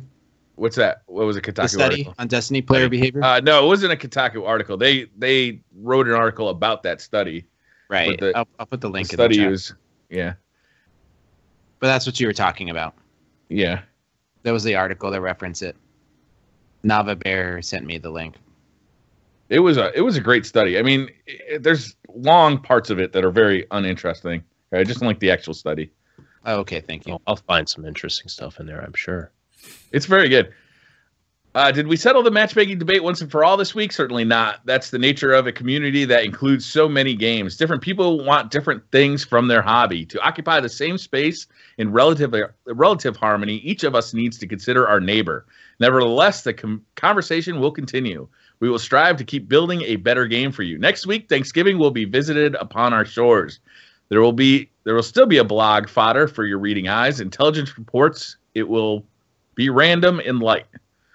The week after that, we'll be packing our bags for Anaheim, California. The particulars of our mission are still a mystery. We'll cross the finish line soon. Deej out. PlayStation Experience. Yeah. Is PSX in there? It's in Anaheim at that time, yeah. I'm pretty sure that they're going to take this opportunity to announce an expansion. I mean, last year, I feel like, you know, really, I got the same feeling going into PSX that I had last year. And, you know, why should I be disappointed by that? I'm feeling Destiny 1.5. Oh, gonna get it I'm feeling SRL. We're gonna see a lot of emotes and maybe some new SRL. I think it's gonna be Dark Below too. I think they're gonna drop it on us. The return of Crota. I just want to be able to, yes. The return of Crota, yeah. Crota's back. I want to be able to dump $50 into a Sparrow. That's what I'm really hoping. PSX. Right? Like a golden Sparrow. Like a specific Sparrow, not I want a Sparrow. Listen, here's what I'm talking about. I want a Sparrow that when I equip it, it's golden and it burns a glimmer. So I can only use it if I have glimmer. And my actual glimmer account starts burning down as I'm running it. Yeah. Can you throw strange coins in it to make that like rocket fuel? I'd love it. I'd like a strange coin booster on there. It just burns a strange coin every time you hit it. Well, and when you if you run over a thrall or something and kill an enemy, you know how you get glimmer for that? That feeds the tank. You could, yeah. Oh, okay. I want to make sure that Sterling Treasures stay at the top of the PSN. Oh yeah, the PSN leaderboard for add-on items. This is what I'm talking about. We put it there with Festival of the Lost. We did a damn good job, and now we got to keep it there. That's the top item on there. Yet there's less than 2,000 people playing Crucible. Come on, come on. I have a I don't know if I like admitting this, but Briar knows what I'm getting ready to say. Yeah, this is great. I got a message today saying, "Hey, you earned $15 from PlayStation." And I was like, "Why the hell did I do that?" And they're like, "You spent $100." I'm like, "The hell did I spend $100?" Oh, you know what you did. Why didn't I get that? I've spent well over $100. I got mine last night during stream. In fact, it was like, "Hey, you got some free spending point." I was like, "What? What the hell?" Check my email. Yeah. I don't have one. That's unfortunate. Well, I think we're getting Sparrow of the Lost. Sparrow of the Lost. Sparrow Racing League. I put on my Sparrow Racing League shirt just to looking good. Celebrate the That makes event. You look faster to me. Nice. Yeah. Well, what makes me look faster is this amazing beard. It's looking good, Poe. You gotta shave that thing off. That's gonna slow you down. No, man. Great turbulence. You gotta get a nice swim cap. That must explain why you and Tefty are so damn slow. Yeah, I am slow. I take my time, man. You have very short legs. Yeah. Hey, so while we're discussing what makes stuff look good, you know what else makes you look good and sound good? Boom! These blue mics. Woo! Because no doubt you notice these wild mics and headphones we're using. They're just some of the iconic gear that Blue creates. Blue's award-winning products are the driving force behind professional musicians, internet creators, and countless elite gaming teams and Twitch streamers. Their Yeti USB mic is the internet's most popular microphone, and their MoFi and Lola headphones deliver insane sound in a very personalized fit. Blue offers everything you need to completely immerse yourself in the ultimate gameplay experience. Learn more about Blue at bluemic.com. Nailed it. Absolutely nailed it. All right. How many questions are about connection-based matchmaking this week? I actually tried to we weed still them got out. stuff to talk about. Do we? Dude, we didn't talk an about hour the and tournament 30. at all, really. We didn't talk about the ride along, really. Can we table that for a future date, possibly? I like Borges' work on the the ride along. It was awesome. I wish they would publish some stuff that gave us art so that I could have it. Yeah, did you guys see the captain wheeling the dual guitar? Yes. See, there's stuff pretty to talk amazing. about. I feel like that should be the thumbnail for every YouTube video I do from here on out. Just the captain wielding the dual guitars. I want that a little figurine of them to sell on the Bungie store. Yes, I would like that too. A plushy version and all a hard of these plastic things. Yeah. All of these things. I want them all. All of it. Give me all of the things. All of the things. I don't know. It was a cool ride along. I really enjoyed it. They had really great stories. hearing from the raid team and how the design concepts and things like that. It was a lot of fun. Did you guys get to watch a lot of the 4v4 tournament? I watched. What did you guys think of the format? No, but not in one day. But I mean, the You had- 4v4. I'm sorry. Okay. 4v4. Yeah, 4v4 seems pretty good. I know a lot of players wanted it to be 3v3 because they feel like it would give snipers more of a place. So they feel like 4v4 is maybe a little bit too fast and in your face to really have snipers. But I enjoyed watching it. Yeah, I think it's important if Destiny as a game, or if Destiny players want to progress this game toward a competitive environment where they actually get viewership, I think it's important for them to remember that you have to make this entertaining. It can't just be fun to play. It has to be entertaining to watch as well.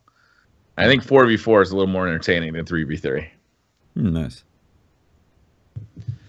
I think I'm with Watts. It was a little daunting to try to get everything. Imagine for the players too, to get it all in one day. One day was I crazy, wish yeah. I wish it would have been maybe the finals on Sunday and all the elimination stuff on the previous day, and just make it spread it out a little bit, build up some hype for the next day. I think seeing players having to sit around and get cold, For like 5 hours. it Yeah, just Lumi was it waiting made for it about 5 really hours. difficult for me Yeah. to feel like Yeah. they're at their best, as Mhm. athletes or prepping themselves for the event. Yep.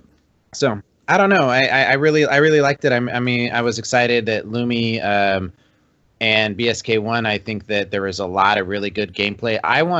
They're uploading all the games Mhm. to YouTube, and I don't know about you guys, but I really enjoy watching tournament gameplay like that because it really helps me to understand. These are guys that are crazy good at a certain play style or something that they do, and being able to watch it really informs my gameplay, and it's something I really enjoy. Certainly get better at using a shotgun by watching that. Yeah. Wow. It was a it was a little bit disappointing for someone who enjoys sniping and sidearm play to see none of that being used at all. And then a lot of the primary play was basically hand cannons, team shotting with hand cannons or pulse Clever rifles. Dragon. Clever dragons. It's like clever dragons and hand cannons were the optimal choice for a majority of the players, and then shotguns were.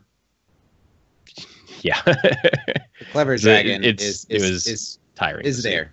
The Clever It's Dragon very was there, good. but what we're seeing is that despite its popularity and everybody saying, "Oh, it's game breaking," there's still a lot of other guns out there right now that are competing. Right. with it. Somebody's got to take the bottom 7 slots in my Rumble match. Some Twitter I just- questions? No, I mean, so we talked about it right before the podcast started, but you remember the Lumidia, from the Lyudmila. what is it? How's it pronounced? Lyudmila. Lydia. Thank you, Ludmila. Ludmila. I thought Pope From said, the, I thought Pope said what- the chlamydia. postmaster. If you have Chlamydia? that one, Yeah, there's the one with- chlamydia pulse rifle. it's got a head seeker, counterbalance, and brace Brace frame, and it's beautiful. I've been using it. If you can, it can compete against other fast fire rate pulse rifles if you're accurate. Maybe Pope. I hate to say it, but maybe at the lower skill brackets and the higher skill brackets. Fuck no. Well, that's what I'm Fuck talking no. about. I'm talking about my perspective. I'm not I looking know, at things I know, from your I know. perspective. I know, but goddamn, if I tried to use that, I was just trying to use the lingering song this weekend to try I and get love that footage gun. up for a review, and I love it. Yeah. I love it. But going up against high caliber rounds, clever dragons for 8 out of 10 primary engagements, it was almost impossible to get footage for You know that. how to use that gun? Is you use it in a team-based game mode and you team shot with it. Yep. Oh yeah, 'Cause 95 it damage takes to the head. huge chunks of Yep. damage away. Yeah. But man, you don't want to get caught in a one-on-one with that. It's rough. All right, let's do some Twitter questions. We don't have much time left. Salo asked, "Do you three guardians love or hate, or do your three guardians love or hate each other?" They aren't aware of each other's existence. Right. You got one main and two side pieces, right? You want to keep them separated. Different area codes. I don't tell my hunter about how fucking dirty it feels to go play on a warlock with Ophidian aspects. I don't. I just don't. My hunter goes, how come all my weapons have quick draw on them now? It's like, shh, it's okay, baby. It's okay. Josh Gentry says, what exotic armor would you look forward to having ornaments if they were getting them? Bones of Ao, because I'm tired of the leopard print camo pattern on Bones of Ao. It's Oh, Watts, you're muted. Oh, Watts, you're muted. Microphone. Oh, that was another issue with the mic again. Yes, I was screaming bones. So Patrick got me. Get rid of the stupid leopard thing. I gotta go Twilight Garrison because that blue life preserver look, man. That also was a problem. Seriously. That is horrific. I think I figured out where the Twilight Garrison's from in game 2. I think it's repurposed Cabal technology. Have you ever actually killed a Cabal and then looked at their chest piece? Yeah. It looks the exact same as the Twilight Garrison. Exact same. Mr. Aries, what are your hopes of things shown at PSX from Bungie? I'm literally just expecting SRL and like what we're bringing to SRL this time. More maps, more cool things for you to wear. I think we're gonna get a new Sparrow type like we did last SRL. Hope so. I would like that. That'd be badass. I didn't even think about that. I'm setting the bar so low. I'm like, if they gave me the exact same maps and the exact same book, that way I can be like, okay, got it. It's just the same thing over and over, you know. But if they do give something else, I'm going to be pleasantly surprised. And if they this time you're going to get to run the maps backward. It's like getting two brand new maps. Exactly. Exactly right. And if they possibly dropped a poster of Destiny 2, then I'd freak out. But I don't think it's going to happen. I don't think it's going to happen. It's just going to be the exact same SRL, and maybe like the bonus or the takeaways that they're going to enable it for private matches from that point on out. Yeah. Frost Diaz asks, out of curiosity, who will be playing Pokemon Sun and Moon when it's released? Follow-up question, which one should I get, Sun or Moon? I'm actually thinking of waiting to play it on the plane when we go to England, because then that makes me excited, because I'm like, I got all this time, and I can just sit here and play Pokemon. And plus, it's really hard to capture Pokemon, so it's even more like, just going to play it whenever, you know? Yeah, I'm just going to enjoy my game. I'm not going to be playing I'm not Pokemon. going to play it. Yep. You know what I'm going to be playing? I've been a fan of Pokemon. I'm going to be playing Planet Coaster. That just came out. Planet Coaster. It's a theme park. Is that like a roller coaster game. tycoon type game? It just came out today. I love those kind of games. It just came out today, and it's amazing. Oh man! I'm gonna build Destiny Land, and I'm gonna put skill-based matchmaking as like a death ride that sends guests out of the park. You know. I just got a new PC, and I wanted to see how powerful it was. So I went, I'll download Witcher. I heard that's really Witcher 3. I heard that's really hard on PCs.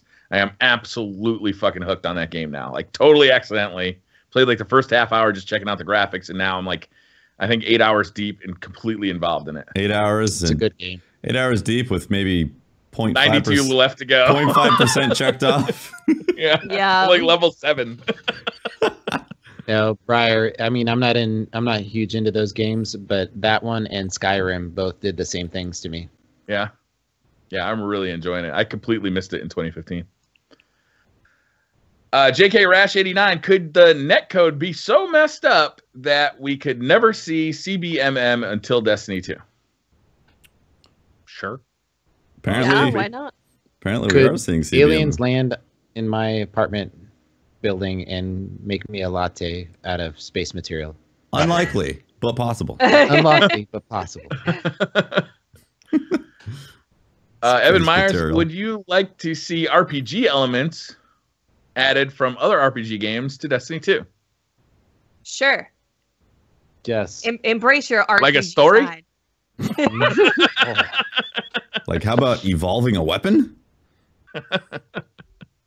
Hey, one of the cool things in World of Warcraft, because I have been getting to play it a little more recently, they introduced artifact weapons into the game where you only get one weapon. Well, you can use other weapons if you wanted to, but basically like the first quest that you do, you get this weapon that's like this fabled amazing thing, and then that's your weapon for the entire expansion. And really? You That's cool. upgrade it with like different skills in a tree. That's cool. And yeah, it's an interesting idea. I've always liked games where you can infuse weapons with different like rune stones Traits. or gems or stuff. Yeah, that you you can do could, that with you know, there. so like imagine getting like last word, but your last word is a little bit different for everybody else's because you infused it with like this special thing that you found, you know, like that would be a lot of fun. It'd be impossible to balance, but it'd be a lot of fun. Mm-hmm. Steelers 4-5. Do you guys think Bungie will divide the matchmaking into different playlists in Destiny 2? I'm going to say yeah. I think that they've probably seen that they have too many. I think a lot of games go through that actually. They're like, we have a lot of playlists. This is kind of bad. So I think they might try and make things a little smaller so you're not having to spread the population so incredibly thin, because that might actually fix a lot of the issues potentially that we're seeing. So I think so. I think that whole thing will be mixed up. It's expanded a lot over the course of Destiny's Exactly. life cycle. Yeah. You know, it used to be much more compact than it is now. You know, it's weird. Like Reach showed player population. You guys remember that? You could go into Reach and it would say how many players were in That's right. playing or online at the time. I wish they'd move back to that. I don't know if it's like a thing. They don't want to reveal numbers, but they did reveal numbers in the past. And it'd be nice to know, like, oh, hey, there's only 100 people in Rumble right now. Maybe that's not the place I want to be. Exactly. Maybe, maybe I'd rather not yeah. wait 20 minutes for a match, you know? Yeah. Yeah, for sure. Call of Duty used to do that too, and they got rid of it too. Yeah. I'll bring back the player population so we know. That Blame Activision. They took it out of both. You Right? think? Blame it on Activision. Activision was like, saying, don't I reveal mean- these numbers. No. How dare you? Activision hates numbers, confirmed. Yeah. Like, Except, it's like well, the there's some numbers blame they really something like. de jure. You know, blame Obama, blame Trump, blame Activision, blame whatever. Grumpy cat. I'm down. We can't blame Grumpy cat. Obama for anything anymore. We got to. Oh yeah, we can. We'll find a way of blaming him. Keep going with it. Yeah. All right. Mhm. Daniel Colliver, which do you have more fun playing, Battlefield 1 or Titanfall 2? Haven't played Battlefield. So I guess Titanfall. Yeah. I'm gonna say haven't played Battlefield 1. Titanfall 2 is freaking awesome. Had the best time in the world playing with Bife and Blue Westlow, and those two guys are hilarious, and it was so much fun. Loved it. Loved the gameplay. Felt like so good. Sorry. Same. I played both campaigns. I've played a little bit of both multiplayers. They're different games. I enjoyed both campaigns a lot, actually. And Battlefield is all about immersion into that world. And so the same thing with the multiplayer. You get to feel like you're one of those soldiers on the ground, where Titanfall is all about making you feel like a pilot god with wall running abilities. So different games, honestly. They are. Yeah. They are very different. Tarek, another Titanfall 2 question. Time travel was awesome in Titanfall 2. I'd love to see it in Destiny. Explaining past events in the lore. What do you think? Time traveling in the lore? Let's do it. I like it. Well, I think it was a cool way it was handled in Titanfall 2. It'd be that specific style would work perfectly in Destiny, I think. Because you wouldn't have to like just go back in time and like lose all your inventory and like you could just do these little clips. It'd be fun. Yeah. There's a whole storyline with Praetus, right? Mm-hmm. With time travel and Who? him being Who? Praetus? Praetus. They got erased out of time, space. I don't know who they are. Yeah, I don't know about him. remember, but I existed. I live. My favorite joke is to find a skeleton in a different game and be like, "Oh my God, Praetus! I can't believe you're in the Last of Us. It's amazing." I like how he was laying there like this, like Yeah, like died upright, being like, Yeah, "Wow, I'm just gonna take a nap real quick." G-Bo's, your thoughts on the Trials maps and the community's reaction? I thought people wanted changes in maps like First Light. What you guys think of First Light? I don't think anyone asked for First Light, but I honestly didn't mind it. I had to just accept that each run was going to be like an hour, 30 minutes. And when it did get, the times that it got unfun was when you were playing against, like, when you got to the really competitive stage where people were sitting way in the back spread out all over, and you're like, then you're literally playing hide and seek. You don't know where they are. You're trying to find them. They're sitting behind a rock at the back of the map with their snipers out, and you're like, oh, okay, that's good. But I honestly, I didn't mind it at all. It was a nice change from the shotguns constantly in my face. How did you guys do call outs? Okay, so if you spawn at the lower end of the map and like you're looking up through the middle, you know how like there's the two rocks that like Exactly. Whatever. Yeah, that is called shark fin. That's called shark fin. I watched Miss 5000 Watts video where she gave me all the call outs for the map. I did do that. Yeah? Yeah. Nice. That was pretty good. Typically though, it's behind the rock. Behind Or behind the rock. big rock to your left. The hill, the old turret. Yeah, I don't know exactly. where the hell it is. I'm not- I didn't play the beta. We did like 3 runs. We did 3 runs, 3 different characters, and we just ended up calling them like cave side, you know, and and then the Building. bones or whatever that's junkyard side. And then we just started naming things off of that. But I think we had to work as a team just to identify things. It was I had a lot of fun. I really enjoyed playing it. It was a good change of pace from normal trials. I don't like the shotgun rushing gameplay, and so having something else to do and being able to actually use, you know, call outs and strategies for closing off players and teammates. And I don't see a slower game pace as a bad thing. I think it's a good thing. So I enjoyed it very much. I liked it quite a bit too. I really liked having to learn that map in trials for the first time, even though I've been playing it for 2 years. Like, it was cool. Like, seeing that, it was cool to have sparrows in Trials of Osiris. Trying to get a sparrow kill in Trials of Osiris was very fun. You know, it was a different experience. It reminded me of why the radar is like it is, because the game was originally designed with maps that size in mind. It was fun. That's true, actually. You've been playing for 2 years? Like, when was the last time you played that map? I originally played it 2 years ago. All right, there we go. Sorry. I was like, Brian, where have you been playing this map? The last time that map genuinely came up in the rotation was whenever I last reviewed Last Word. For some fucking reason, when I was reviewing Last Word, that map was in the rotation for Control. It was in an Iron Banner rotation not too long ago. Yeah. Was it? And it always went to time, and like people would just leave. Yeah, people were having a shit fit because it always went to time. Yeah. Be like, oh, we got first light. Well, I guess we're waiting the time or leaving. Yeah. I think most of the community, like, after I started playing it, I hated it on Friday, and then on Sunday and Monday, it got a little bit better once I ended up, instead of going like sniper rifle lit up, because snipers, despite being a long range weapon, aren't really that good at long ranges if you use it in the normal manner, like with a short zoom scope, because the aim assist fall off. Just you have to use a longer zoom scope. So switch to a longer zoom scope, and you'll probably do better.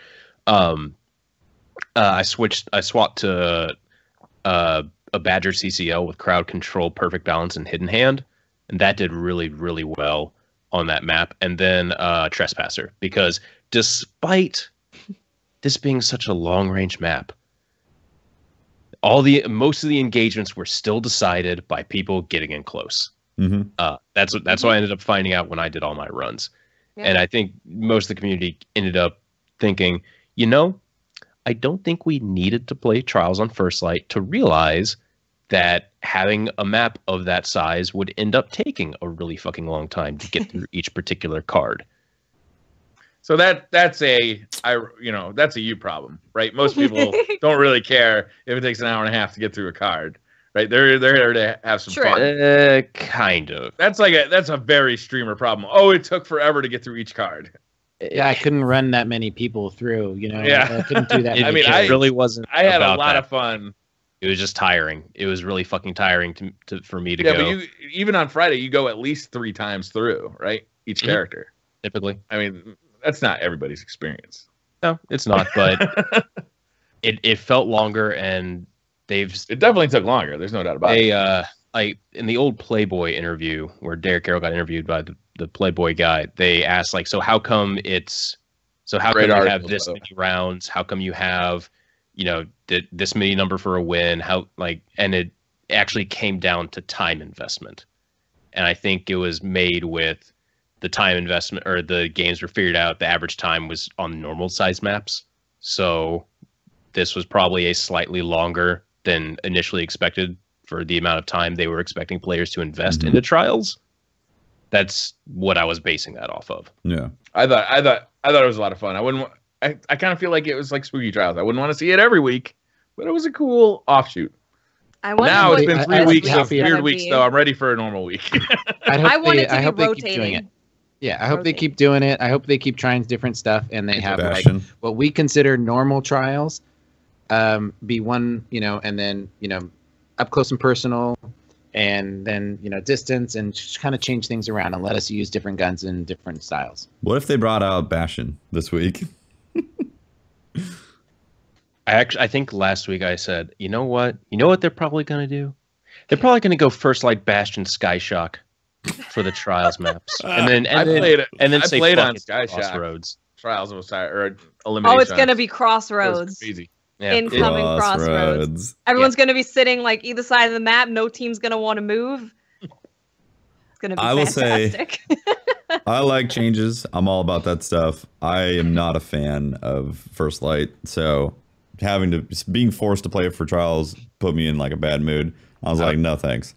If it was Bastion though, Bastion's one of my favorite maps, honestly, and I'm really sad that it doesn't pop up anymore, because it's actually a really great map, and a lot of people don't get to experience it who picked up Destiny after Taken King, and I actually wouldn't mind it if they brought Bastion. I love First Light. I love being able, down in a gunfight and being able to jump on your Sparrow and ride the hell away. This engagement doesn't suit me. I'll see you on that side of the map. Set the engagement over again. And then honk your Galahorn horn. Just one of my teammates, Mega, was doing that, and it made me crack up every time he did it. It was hilarious. It's great. It's fun. Brandon Joshi, I personally love sniping. I've been sniping since day one. Do you guys still snipe in the Crucible? If not, why? Not that often, to be perfectly honest with you. I mostly use Sidearm, Trespasser, or Drag's Promise now. That's kind of what I go to. And I'll snipe every now and then. I'm just like, why am I doing this to myself? And then I switch. And I can switch to a sidearm mid-game, because sidearms. That's true.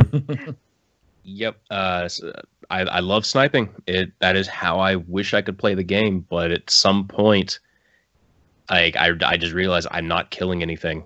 The entire world is built against snipers, it feels like. So I just had to go, okay, we're just going to put that away for now and bring out the Trespasser. And I have enjoyed No Land on a different...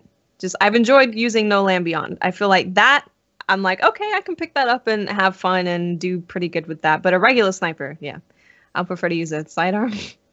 I still use my sniper in sixes, and I enjoy it.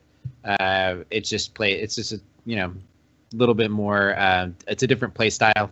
Instead of being more of a up close and personal mid to close range sniper, I'm a little bit further back, but I don't use it as often. I've adopted my Matador, and Adopted? Well, more like it. It's more like a cancerous growth more than anything else. Oh. And it's gotten to a point where it's now just like part of me, and I've called it a name, and I live with it now. Yeah. I love the Trials of Osiris sniper. I really love that sniper rifle, especially on my Warlock with the Ophidian aspects on. So I use it quite a bit. Depending on the Trials map, like if it suits it, I'll use it. But in Iron Banner especially, I'll be using it because there's nobody else on the map sniping. So like every sniper lane is like clear. You just can sit there and wait for shotgunners to run past. Oh, it was really refreshing when I got sniped in Iron Banner. I was like, oh, that guy was... Whoa, what was that? He was scoping down the hallway and he shot me in the head. I'm going to go right back there and challenge him with my primer and see if I can make it happen. This is going to be great. And then sure enough, flinch, he couldn't sign me with the challenge. Yeah. It's too bad. Nick Sterner, what other types of energy weapons would you like to see put into Destiny 2, other than fusion rifles? I'd like phasers. And I'd like to set them on stun. I'd like to see more guns like the hard light. You want it like a sleep mechanic? Put somebody to sleep on the ground, be like, hey. Teabagging is so much more no. effective if you're alive to see it happen. Oh, no. Here it comes, Stuffy. I want a weapon that shoots like needles of energy at opponents that like homes in on them. Oh yeah. I think And that's then Drake's promise. detonates Explodes. later like Telesto, but they're needles Yeah. instead of like pop rocks. I like Think that Bungie If weapon. would only think of something like if only a Yeah. weapon like that existed. And You know what would be great also? some Like something else I could add to that is like a little pistol, but it's like an energy pistol that you have to charge up. And Oh, when weird. you release What a it, novel idea. yeah, it kind of has like a tracking bit to it on the enemy, and it takes their That'd be shield off, cool. and then you switch to another gun and pop them in the head. Can I get an Fun. energy bow? You already An have one. energy bow. No, one I can use all the time. I want to run around with an energy bow. Yeah, I would like Takes that. energy. Like a Yeah, bow and where's- arrow or a crossbow. That'd be yeah. fun. Where's our compound bow with energy bullets? That would Yep. be amazing. A flamethrower. Flame is energy. A flamethrower would be fun. Yes. That would be cool. Nick Sterner, has the DCP crew thought of having another podcast that covers all sorts of games other than just Destiny? I don't think we have time. We haven't talked. Yeah, it's tough. It takes time to put it. Everybody's busy. I think we play other games, but when we get together and want to talk, we want to talk about this game. Yeah. So Yeah. I don't think there's another game that we would do that for. And plus, I'm already calling if we ever do that. Not it on editing that one because man, yeah. I do another podcast on Sundays that's all about other games, but it's a lot less formal than this one, and it's only an hour long. And where can they find that? On YouTube / Briar Rabbit. Oh, are we at that point? Called We're at the that PC point in the Bots. show. We're Already getting there. close, aren't we? What I time? think is we it? have another 5 minutes. All right, let's rapid fire these questions out. What do you say? Okay. Yeah, do it. let's do it. All right. Stephen Ice says Mac or Windows. Mac. Windows. If I'm producing music, Mac. If I'm doing streaming and video editing, Windows or gaming. That's all I do. So Windows. Begrudgingly Windows, although I prefer the Mac operating system far more, but I feel like You're forced. fire. Give it Apple's time. abandoning me. Give it time, Briar. Patrick. Alex, controllers, Xbox or PS4? PS4. I like them both. PS4. Xbox 360, but PS4. Ooh. Xbox Elite. I love that controller. The Elite controller is awesome. Unicron says, hi all, name collectively the essential this is not a lightning round question. Name collectively the essential improvements needed for Destiny 2 to be a success, PvE and PvP. More Okay, story. More I'm gonna- PvE stuff. I'm gonna suggest More. you go to this More. website called youtube.com and just search for the game Destiny. Yeah. You will find enough content there to probably watch for the next year or whenever the true. hell Destiny 2 is supposed to come My out. vote is rewritten netcode. Boom. Fixes Boom. PvE and PvP. I want ranked. I just want ranked and pretty things. I just I want want Okay. private lobbies. Oh. Damn it. I want custom games. That was last year's answer. That was great. Games. Custom games. James K. Warner, with all the complaints with weapon balancing, would it be wise if Bungie for Destiny 2, if they hid damage values when enemies take damage? No, What? No. definitely Yeah, not. that do that. doesn't solve Don't the do that. problem. That just hides it. Yeah, we need to know how much we're doing damage on. Yeah, no, Okay. that's weird. That's a weird suggestion. I've actually thought about one of the things that would be really fucking helpful on Bungie's end. Even though like my entire channel is basically devoted to this, it would be really, really great to look at like my Matador 64 and look at the crowd control perk. Kills this weapon, grant bonus damage for a short time. How much? How much bonus damage? And how how much long? is a short time? You know what would be really cool? Being able to hit L2 on that fucking perk, and then it brings up another, like, it brings up a different tooltip that has more Patrick. detailed shit in there. Brings It up lasts Jeeves. for the same amount of time as you're supposed to be spending in orbit. Jarvis pops up and is like, hello. Jarvis. Hello, Patrick. Siri, I how long want does more- crowd control last? I want more detailed weapon perks. Yeah. But I want more Patrick, By the details. that's way, why I it watch your can't be videos, Cortana. It damn can't be Cortana because that's in that other game. I want more detailed perks, but I completely understand why Bungie has it the way that it is, because it's very simple for someone to go, oh, this increases my damage in a short amount of time. That's pretty good. But then there's a bunch of people that want to go, but how much? And so then that option would be really fucking great to have in the game. And just by fucking L2 or something like that, have more You're detail. talking yourself right out of a job right now. That's Yeah. what you're I Dude, I'm understand. Or completely into okay a with job. that. You're talking yourself into a job, Patrick. No, I'm They talking need myself you. into making my life more easier, because then instead of having to put out perks of, hey, this is how the transversus steps work. By the way, the transversus steps don't work, and then all the comments being filled with, oh, the way that you tested it didn't work because the transversus steps don't work when you're crouching and moving forward. They only work side to side and backwards. Or if you equip them while the transversus steps are currently on, and you equip them while you're crouching, then the perk doesn't work at all, but it does work on Siege Engine moving forward. It's gonna be really fucking great if some of these perks were just a slightly fucking bit more detailed than they currently Lightning are. round. Lightning. I just lightning round. All right. James K. Question. Warner, with all complaints with weapon balancing. Oh, I just answered that one. Chris, if Destiny 2 is a clean slate, what is the importance of getting everything in the game right now if we can't have it later? So use Enjoyment. it right now and then Yeah. have fun with what we're currently using. There you go.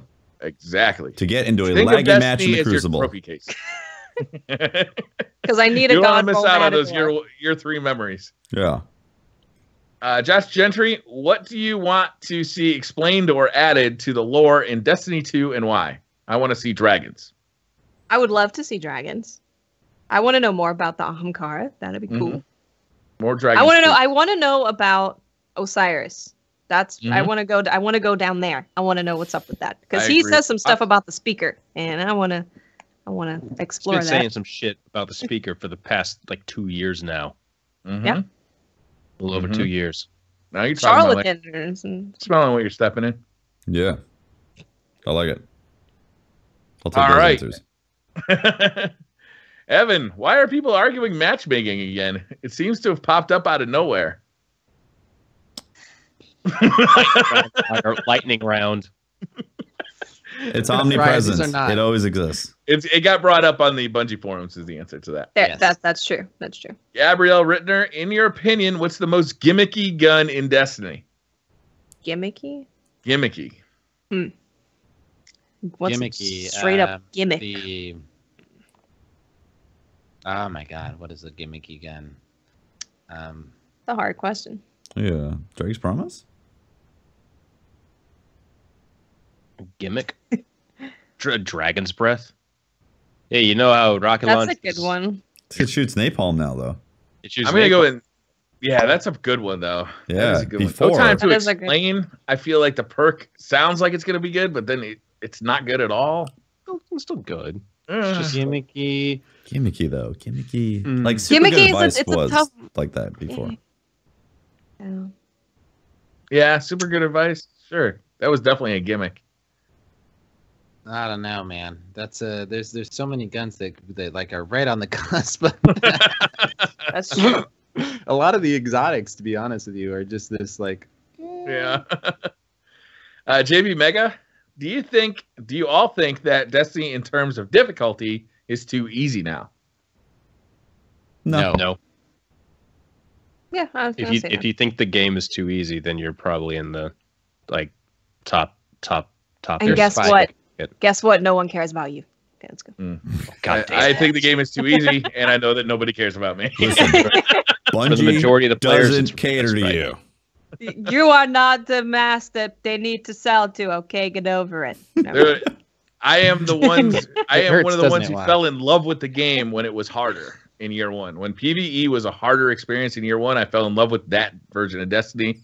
And I feel like And That then is you gone. got good at the game, and the overall experience has stayed. no, I roughly disagree about with on the that same. premise, Patrick. Because the Nightfalls were a lot Nightfall got harder. easier, the Yeah. raids got easier. I think a lot of stuff got easier. Nightfalls were a lot harder back then. Yeah. Okay. When you got kicked Lightning to orbit. round. So I'm not gonna keep going off on that one. But all right. Most interesting Korean.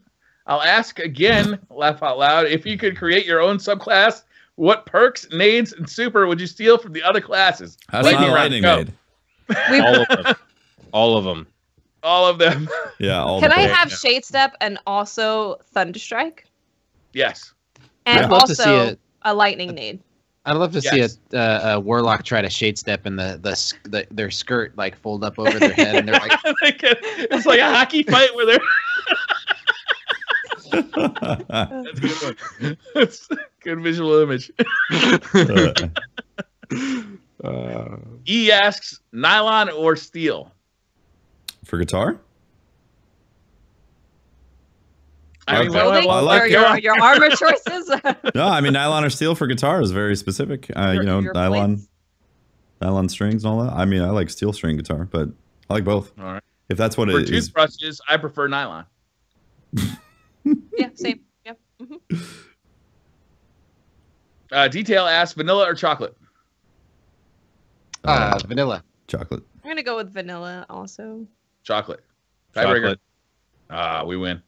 Amerks, based on an article you posted on Destiny player types. I already talked about this. Ryan Tafflinger, I would like to try no spec crates and reward primary kills with special ammo. Okay, no special crates. You earn special ammo by getting primary kills. What do you think? Would that make it snowbally? Although I guess if you're then killing with the special ammo, you're not gaining any more special. Unless you have a perk that gives you special ammo off the kill with the special ammo. We have to remove those perks. Those perks are gone. You pop your All right. super. It's a you get PvE special nerf ammo. based on PvP. Yep. I They do need think to it's a separate it somewhat anyways. interesting idea. Yeah. I like it the way it is. Ryan Tafflinger says, I would like to... No, never mind. He already said that. William Bengree, you can change one thing in Destiny, not weapon balance. What do you change and why? Go ahead, Tefty. Say it. Make the people Just drink. do it. Wait, what was it? The netcode? Yeah! I heard weapon balance and completely checked out of listening to that one. What? Yeah, that's why actually I didn't think netcode right away. Yeah. If I could change one thing about Destiny, it would be that Destiny 2 comes out sooner. That's a great answer. Love it. I want that one. That sounds good. All right. What do you guys think? We done? I think so. We had an hour and like 30-minute discussion on skill-based matchmaking, and It was a long discussion. it was I feel like we really came to a good conclusion, too. I think we came and figured out how to fix it. It's Now done. it's just up to Bungie to take our advice and run with it. Yeah, they just need to watch this and just Fix it. Absolutely. We nailed it. we nailed Fixed. it. It is SBMM fixed. Fixed. Stamp of approval. Officially fixed. I was thinking about doing a highlighted discussion about skill-based matchmaking and putting that video up because that would probably be pretty cool. But that was basically an hour and a half long discussion about it. So Yeah, you might get accused of double dipping a little bit on that one. double dip a little bit. Yeah, let's gonna say no on that. So with that out of the way, thank you everyone for watching the 8th episode of the Destiny Community Podcast. If you want to find me, I am Holtzmann or Patrick Casey, and you can find me at Holtzmann_YT on Twitter and other links there too. I'm Briar Rabbit. You can find me on the Briar Rabbit channel on YouTube. Come check out Good Morning Guardians. We've been having a lot of fun with that. Every morning we post news or cool community stuff that other Guardians are up to. Nice. I'm Tefty Teft. You can talk to me at Teft on Twitter. You can follow me on twitch.tv/TeftyTeft and catch stream archives on my YouTube channel as well, Tefty Teft.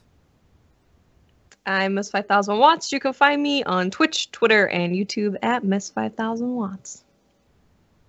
And this has been Pope Bear, and you can find me on Twitter at Pope Bear, and harassing these guys in their channels and their chats. So It was every not once my in a while- birthday this week. You did. Yeah, but it would have been awesome if it was your birthday. So Just had a bunch of people. I'm really happy that no one came in and said, "Hey, here's a donation for your birthday. Really happy for you." That would have been yeah. that would have been really fucking awkward. have to No, explain I that. mean, I think shouldn't it be everybody's opportunity to have a birthday? You know, when it's not their birthday. more than once per year. Yeah, The queen. sure. The queen does that. Some people don't get any birthdays.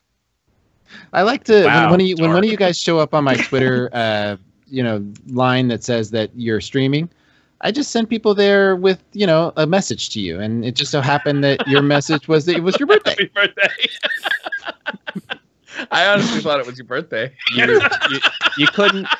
We had plenty of discussions about it's like, hey, the trials is coming, and it'll be on my birthday. This will be great for this year.